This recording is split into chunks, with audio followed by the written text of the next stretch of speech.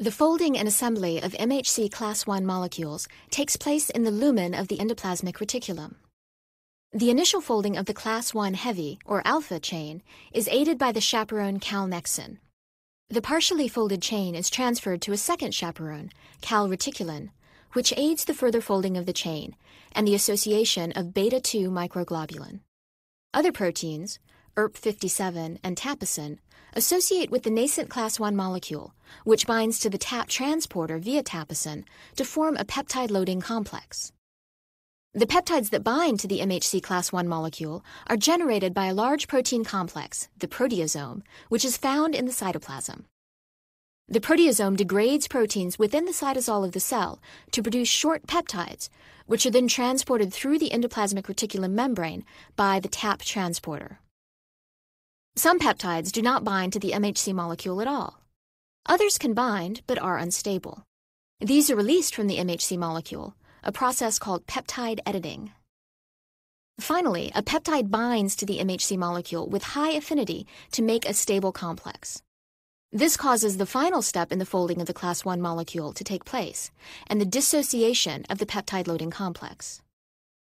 The peptide-loaded MHC class I molecule is now free to exit the endoplasmic reticulum and be transported, via the Golgi apparatus, to the cell surface, where it can be recognized by the antigen receptors of CD8 T cells.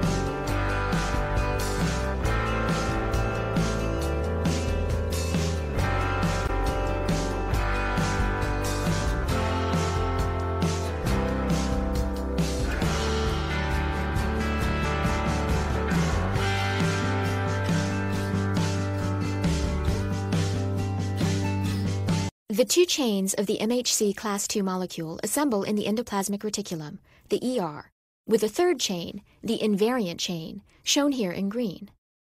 A portion of the invariant chain binds to the peptide binding groove of the MHC class II molecule and prevents peptides or unfolded proteins present in the ER from binding. The invariant chain also guides the transport of the class II molecule out of the ER and through the Golgi apparatus into a vesicle that eventually becomes part of the endocytic pathway by which pathogens and foreign proteins are taken into the cell. Progressive acidification of this endocytic vesicle activates proteases that cleave the invariant chain in two places, leaving a small peptide, the class II associated invariant chain peptide, or CLIP, bound to the class II molecule. Engulfed pathogens or their proteins are also degraded by acid-activated proteases into peptides, but these cannot immediately bind to the class II molecule because the CLIP peptide still occupies the peptide binding groove. The removal of the CLIP peptide is the function of a specialized MHC class II-like molecule, HLA-DM, which is also present in these vesicles. It functions as a catalyst, coordinating both the release of the CLIP peptide from class II molecules and the binding of pathogen-derived peptides.